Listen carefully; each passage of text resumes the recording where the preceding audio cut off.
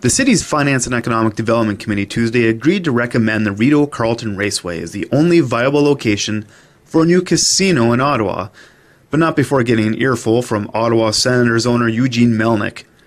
Melnyk says the Sens need new revenue sources to improve the Canadian Tire Centre and the hockey team.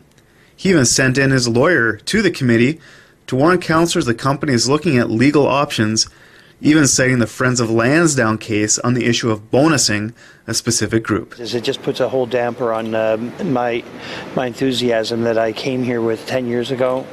And, it basically wipes out any, you have on the one hand fans screaming, why aren't you spending this? Why aren't you spending that? Well, guess what? We don't have the money for it. We can't.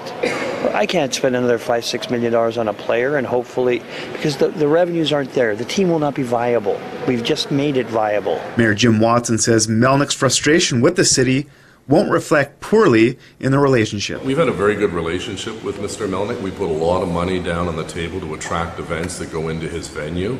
So look at Mr. Melnyk's a successful businessman because he wins some, he loses some. And at the end of the day, if you're not successful in one front, you don't just simply say, I'm not going to deal with the city anymore, because we have been good partners. We're partners with them in the Sensplex in the West End, the new ones being built, the Rink of Dreams program, obviously the concerts, Junos, the World Figure Skating Championships.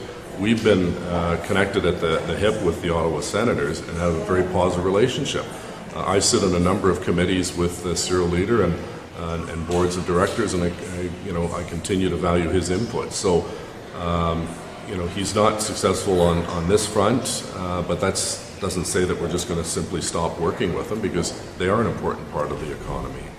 The recommendation rises to Council July 17th. For Sun Media, I'm John Willing.